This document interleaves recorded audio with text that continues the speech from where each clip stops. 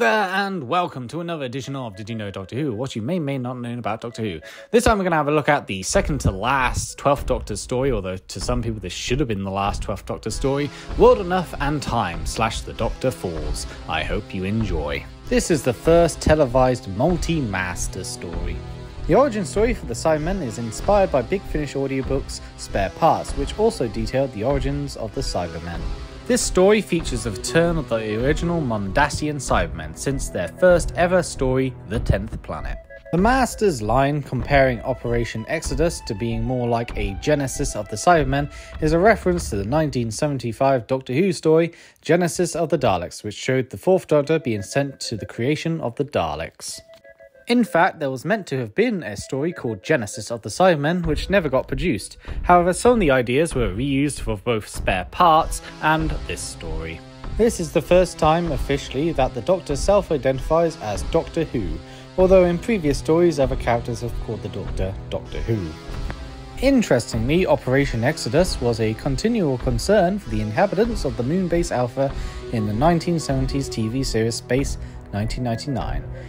There it was an evacuation plan for an orderly transfer of the moon's inhabitants to another location, originally back to Earth, but eventually adapted to any habitable body. When the Master unmasks himself, an alarm bell in the background sounds in time with a drum beat. The drum beat is also heard when he enters the operating theatre alongside Missy, referring to the sound of drums. For the BBC One premiere of The Doctor Falls, Duncan Newmarch's regular continuity announcement was interrupted by a Mondasian Cyberman, who, after breaking through the door, announced to incensed and sceptical Newsmarch that they would be performing the announcement while he was to be upgraded. Immediately after Newmarch was upgraded, the Cyberman introduced The Doctor Falls. There are several differences with the original Mondasian Cybermen and the Mondasian Cybermen that appears in this story. For example, the original had a larger light on their head, the handlebars did not have earmuffs, and their chest unit was larger and could be used as their weapon. The final segment of The Doctor Falls, where the 12th Doctor meets the 1st Doctor in the snow, was filmed only 2 weeks before World Enough and Time aired, as part of the filming of the Christmas special. The Doctor's mention of Marinus as a planet on which the Cybermen originated, which is a rare instance of the TV series referring to non-televised material, in this case, the comic The World Shapers. The Doctor Falls removes any contradiction that had previously revolved around the various Cyberman origin stories by having the Doctor call all instances parallel evolution. On original broadcasts on BBC Scotland HD, a technical fault led to a sound problem, which rendered the dialogue inaudible for final 5 minutes from Bill leaving the TARDIS to the end credits. This is the first season finale in the Revival series and the only episode of Series 10 to feature no scenes on present-day Earth, though the final scene takes place on Earth in 1986. As his final story of the series, this means that Peter Capaldi fought the Cybermen in all 3 of his finales, although one in Hellbent was a cameo. The title World Enough and Time is from Andrew Marvel's poem To His Coy Mistress. The Doctor uses Venusian Aikido on George, which the 3rd Doctor used frequently. Razor's room is reminiscent of the BBC's radiophonic workshop of the 1960s and was actually the recreated version in Cardiff's The Doctor Who Experience. Missy breaks the 4th wall with her tongue-in-cheek joke about the companions being exposition and comedic relief, which refers to common criticism about companions in Doctor Who. In an interview given to Radio Times, Stephen Moffat said that he and Russell T Davies considered pranking incoming showrunner Chris Chibnall by telling him in this story that it would end with Missy being pregnant. The plaid coat worn by Matt Lucas is the same coat worn by Bob Hoskins in the film Outside Bet. This is the second time the Doctor attempts to suppress his regeneration, the first time being the 10th Doctor. When the Master and Missy are tormenting the Doctor about the possible ways of killing him, they mention that they know he died once by falling. The 4th Doctor's regeneration was triggered when the Master caused him to fall from a radio telescope. The Master was stranded due to a broken dematerialization circuit.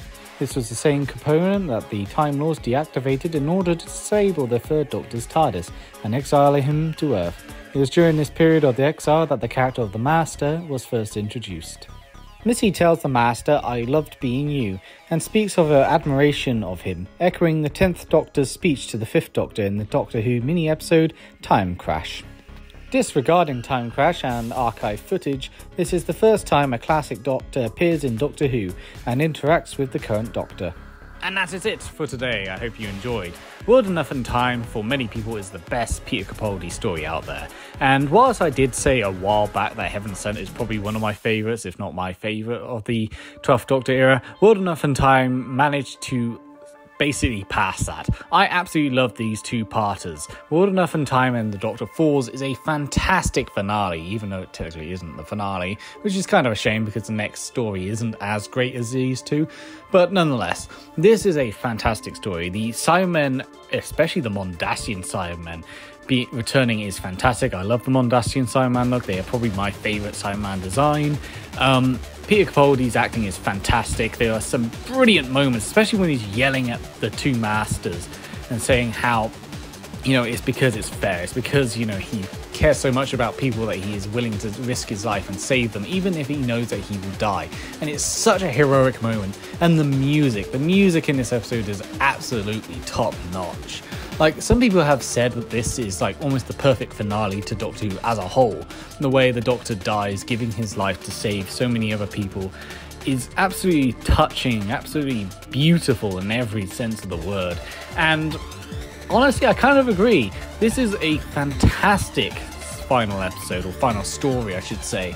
It is truly beautiful, and you know what? I might as well say this is probably my favourite Peter Capaldi story. This is probably my favourite 12th Doctor story.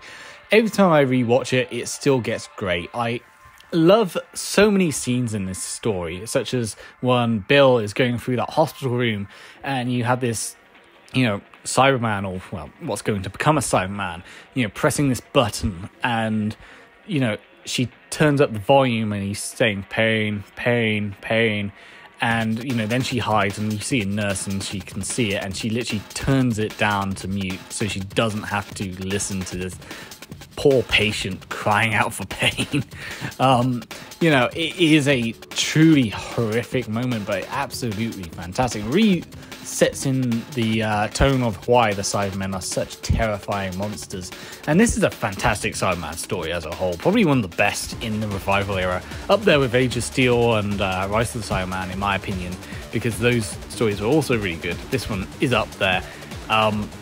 Probably the best of the Moffat Cyberman stories, because I know Moffat loved using Cybermen so much in his stories. But this one really shows that he could do a Cyberman story that really works, that isn't just dull or boring or just kind of mid. This is definitely a fantastic story, and I definitely recommend you watch it without a doubt. I hope you enjoyed this episode of Did You Know Doctor Who, and I'll see you next time.